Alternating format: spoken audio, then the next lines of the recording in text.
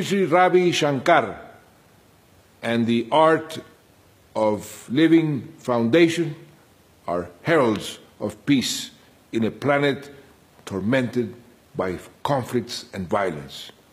He teaches us that happiness and peace dwell inside us, and that we only need to connect with them in order to live our true essence.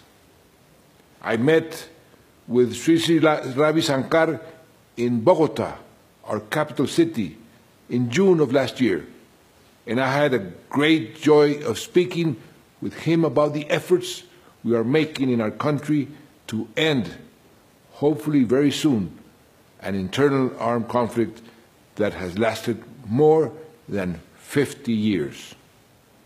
Later on, with my consent, he met in Havana and Cuba with the negotiators of the FARC guerrillas and urged them to follow the Gandhian principle of nonviolence and to cultivate the art of meditation and breathing.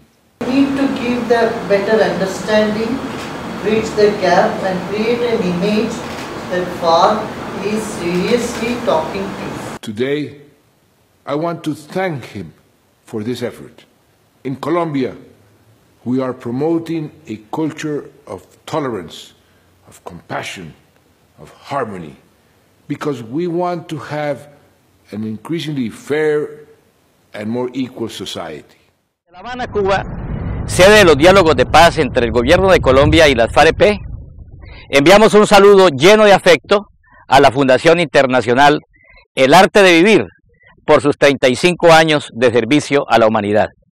Permítanos en esta ocasión reconocer y agradecer a su fundador, Sri Ravi Shankar, su preocupación humanitaria y su solidaridad para poner fin al más largo conflicto armado de nuestra América.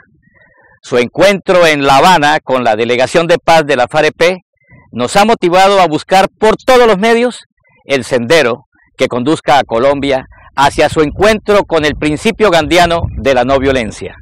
De la mano de Sri hemos dispuesto nuestro espíritu, o mejor la ola y el mar, que son la mente y el cuerpo, en función de lograr la reconciliación y la convivencia de un país grande y bondadoso, cuyo destino no puede ser el de la guerra.